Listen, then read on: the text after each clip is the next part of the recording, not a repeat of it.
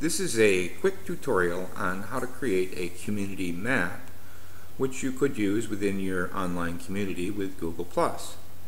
So what I'm going to do is I'm going to go to Maps, and then there is My Places.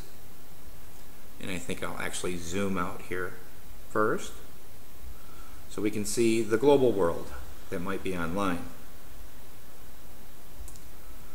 Okay, now I am going to create a map.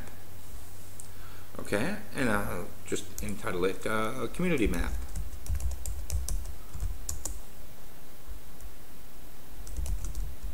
And that could be for your Google Plus community. I'm going to make it public, and then I'm going to say save. Okay, and then the next thing I'm going to do is I'm going to locate where I live. And for privacy and security, you don't want to show too closely where you live. Maybe not your house. This is an online community, and maybe not some clusters. So think about that for your own purposes. Well, anyway, this shows my my city where I live. Kind of zoom out here a little bit. It's in California. Here's Los Angeles, and it's right about here. So I've added my location by that. Now I click on this. Okay, and then I want to save this as a bookmark, so I say save to the map, and this is a community map, and I say save. Now I have some others that are set up here, but you save it to the one that you're interested in. Okay, so now I've saved it there. Next thing to do is to come over to My Places. Okay, and I've created this community map with just me on it. Okay, I'm going to collaborate with the rest of the online community. And to do that, I'm going to allow anyone to edit this map. Then I'm going to say, and you can, this is a choice here, you could use collaborators may invite others.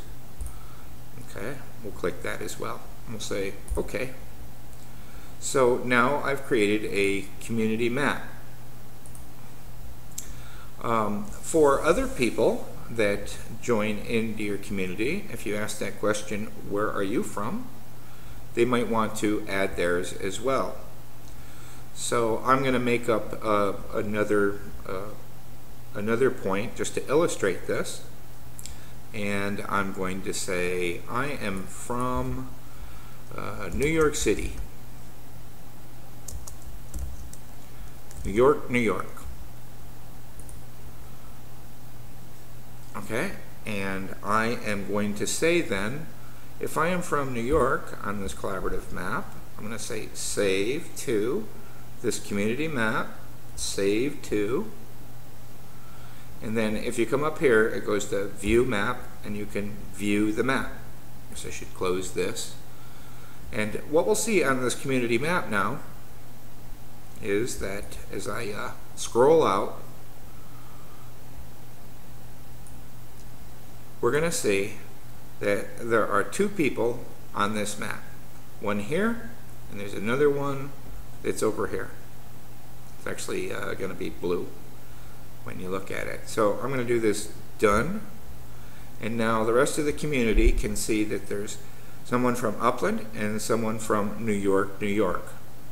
Now just to illustrate one example, I'm going to go to My Places, and then I'm going to go to this community map for EdTech, and we can see that people have added so far these different locations onto a different Google community map. So you can see that we've got people over here and through Canada, somebody from Australia, it's like somebody from Denmark, and then also it goes to who is that, who lives there. Or here's Jeannie lives in Manhattan Beach. Okay, well that's enough for this community, but you can either add to an existing community or you can create your own.